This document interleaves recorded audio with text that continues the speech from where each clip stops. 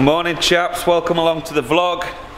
We're in this morning and it is about time we got these tanks emptied, so that's what we're going to do as quick as possible. And then if I've got any more time today, I want to install the water meter on the HLT. But first things first, we've got to fill up the acid tank with paracetic acid so we can rinse the inside of these casks and kegs and sanitize them. We're ready for that yummy beer. We've got quite a few casks of beer out the tanks, and while we've been doing that, we've also received a pallet of mini kegs. So no promises folks, but you never know, these might end up on the website of some type for Christmas. And I've also come across here, I've taken the plum porter off and put it on that trolley for now, and we've put this sink in and tidied up this edge, swapped and repaired the couple of valves that were missing, so I just need to put some expanding foam on there. I think that's all I'm going to do with it to tidy it all up. More heaters to go in here when I acquire them. I'll be taking them out the tanks when we put underfloor heating cable on those. So the job that I'm thinking about doing now is perhaps plumbing this sink in, because we do have waste here and we do have water here.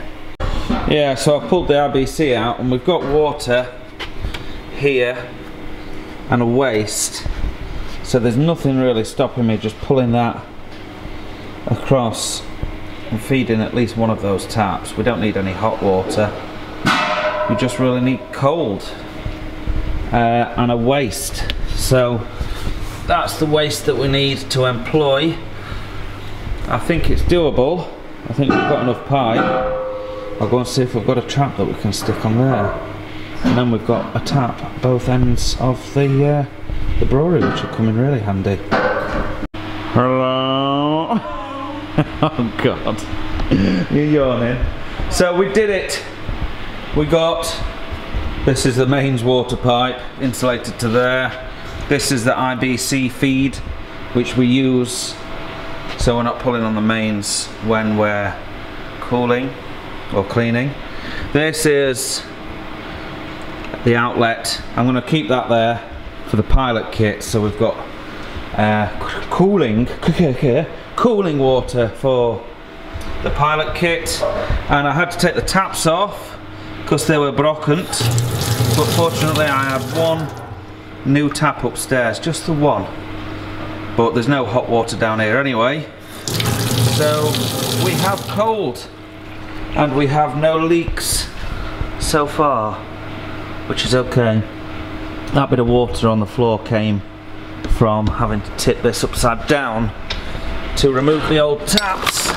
So the washers were broken in both of these taps and I had to basically bend them with a scaffolding tube to get them off. They were that mouldy and oldie, but job done.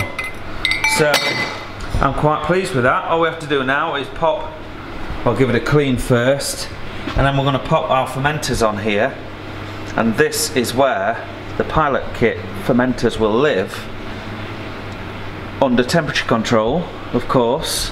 This is all working now, and now we can move forwards and start to kind of bottle and experiment with that plum porter. That is the plan.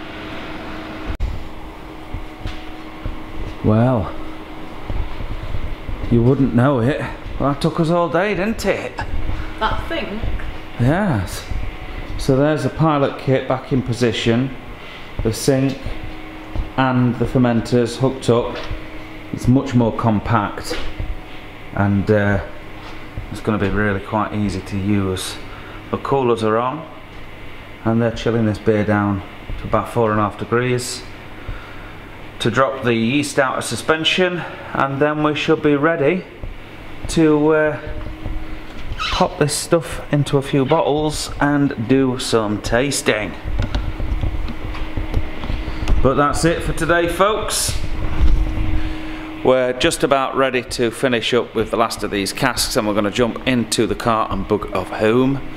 And I will get this vlog up for your enjoyment, and we'll be back for another one tomorrow, when we should be getting stuck into maybe some bottling. I keep saying it every time. I can't guarantee it though. We'll find out tomorrow. We'll see you then. Cheers.